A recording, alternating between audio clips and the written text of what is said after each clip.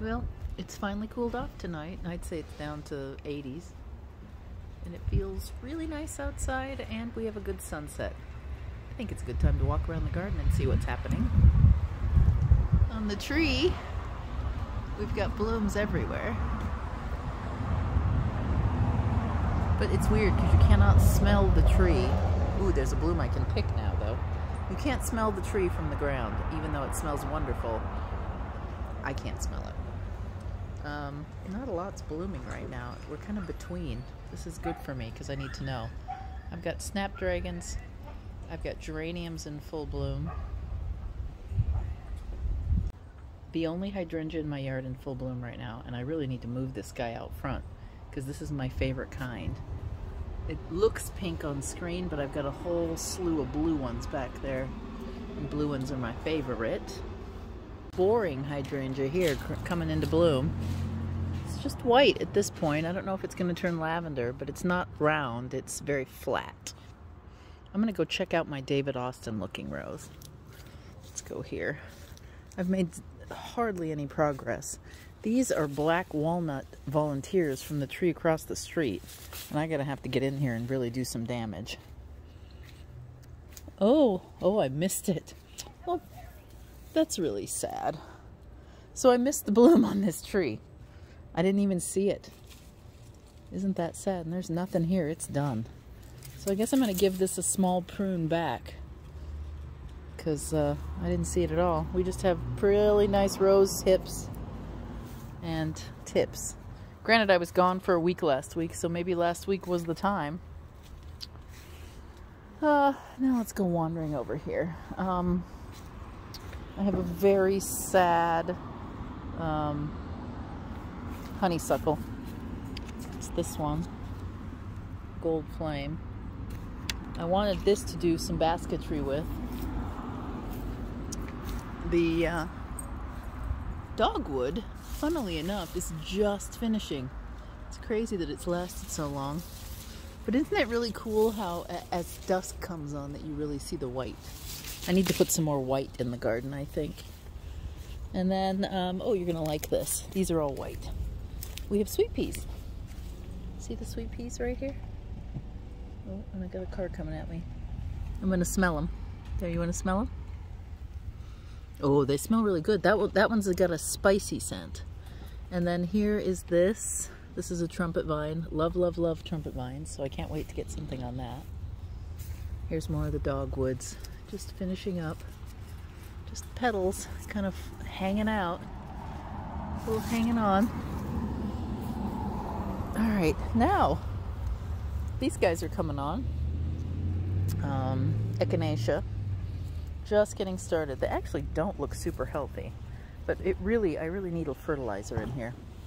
And then I have this lovely, Grayson got this, I don't know what it's called, but sort of a little golden daisies. Huh, I thought I wasn't blooming, but I am blooming. This is done, this is done. This all needs so much work. So much work.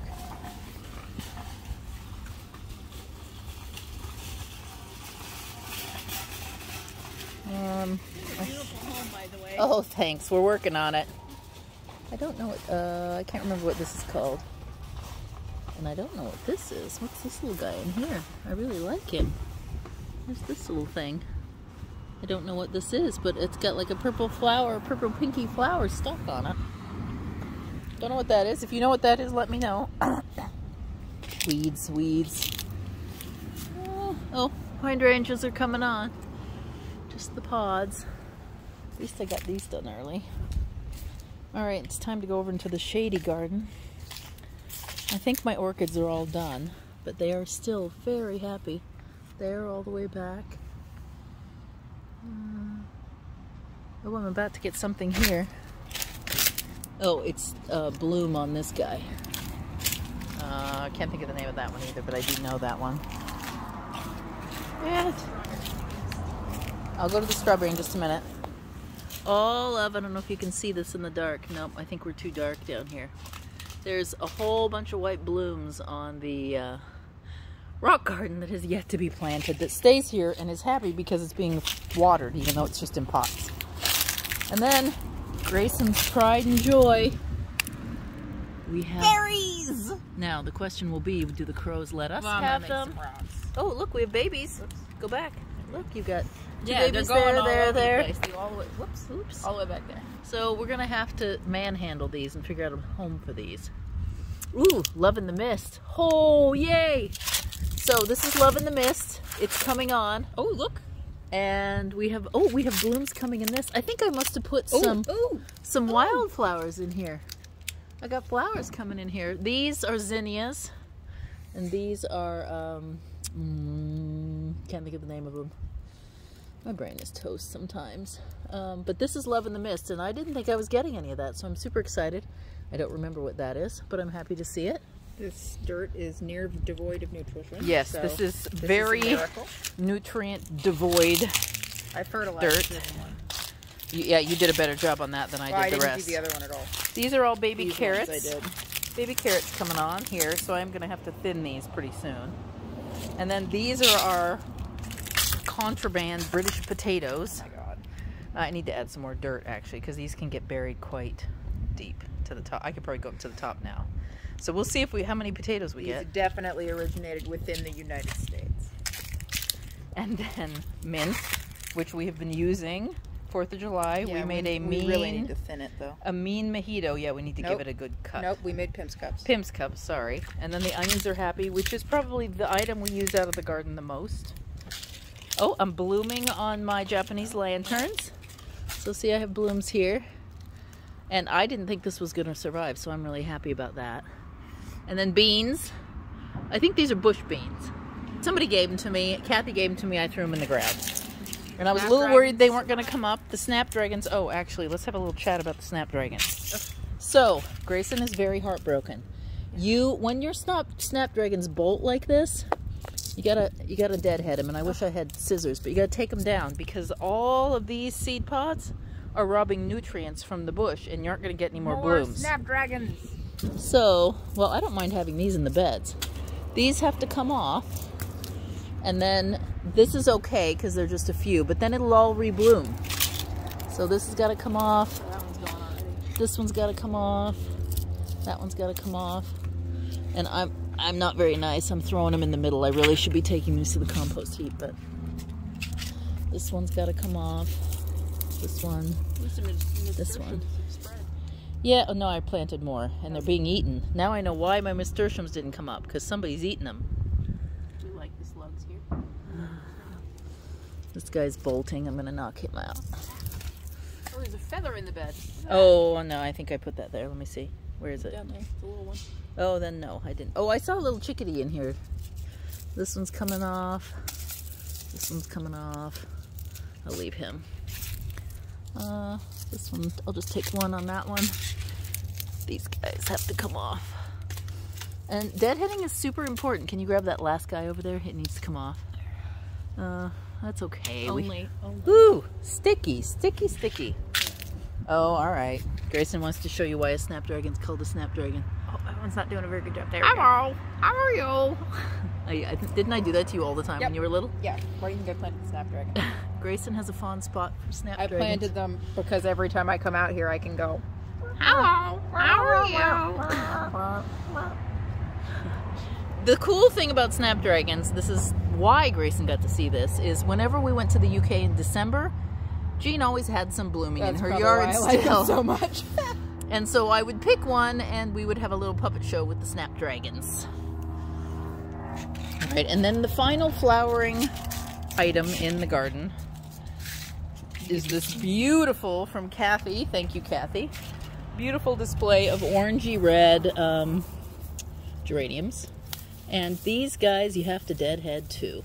And yes, it can be painful. You have to pull them before they're done. But see how most of these are dead? I gotta get those out so that it reblooms. Some of it's gone already. Yeah, they're up. There's new guys in here. So we're giving them room to burst forth. But deadheading is important if you want your stuff to look tidy and keep blooming and not go to seed. Did you get the sweet peas? Yes, I did. There's another one. Boy, I'm behind. This one's a bit far gone. And there's a break. There's a really obvious break point at the beginning. You can do it with your fingers. Or you can, oop, I just pulled a good guy off. There. Anything else? Oh, that one needs it. It's more over here. And yeah, it looks thinner. I've really thinned this out, but in 2 days, 3 days, this will burst forth again. And then we'll take that guy. Come on, out. And there's a guy hiding down here. And that guy's all dead in the center. There. So there's my dead boys. And then that's what's remaining. Now this poor little girl, uh-oh, I need Grayson to, need my lighting assistant. This little girl, her water fell out while I was gone, and for a week this little darling didn't get water and nobody noticed. So when I got home I was like, what is going on here? This isn't healthy. And I discovered that her water pipe had just been watering the bricks and not her. And so she's in a little sad shape, and she hasn't grown as much, which I think is interesting. Now the other issue could be the dirt, but I think it's water. There. So I've pulled her off. This is slotted to be my mother boxwood.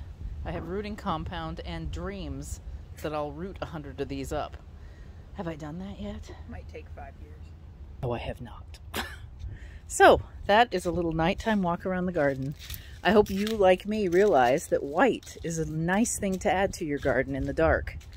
In fact, I'm going to turn you around. Palm trees have not been very happy. These guys here that were on the porch last year as a centerpiece, and then I had plants around them. So this year, one, I think they need some more fertilizer, and two, they've gotten a little sun scorched. So I need to get them further up the porch, and I need to get them some more water. And I believe I'm going to go underplant some whites. Yeah, there's some weeding that needs to be done. I'm going to underplant some whites so that when we're out here on our porch for porch life in the evenings, ignore those cushions. Those cushions go on these two chairs, but when it sprinkles or when I'm worried it might rain at any point, I bring them up on the porch. But this is where we have porch life. Now you've got a shot of Grace in there, but and then whenever we have porch life, we hashtag porch life and send a picture out on the social medias. All right, that's it for tonight. I hope you enjoyed this video. If you haven't subscribed, I'm just gonna take it out with the view and the sunset. I hope you like this video. If you haven't subscribed, do so. Give us a like, give us a comment. How's your gardening doing in the heat? Today it hit 100. So hopefully yours is doing well as well. And I'll see you in upcoming episodes. 1 with my needle lace, which I found finally in my packing, and 2 with more projects: knitting, crochet, tatting, bobbin lace, gardening, home fix-it, a whole bunch of stuff, sewing. I know on the weekend I'm doing some Edwardian underwear, so I'll do some shots from that. Anyway, bye.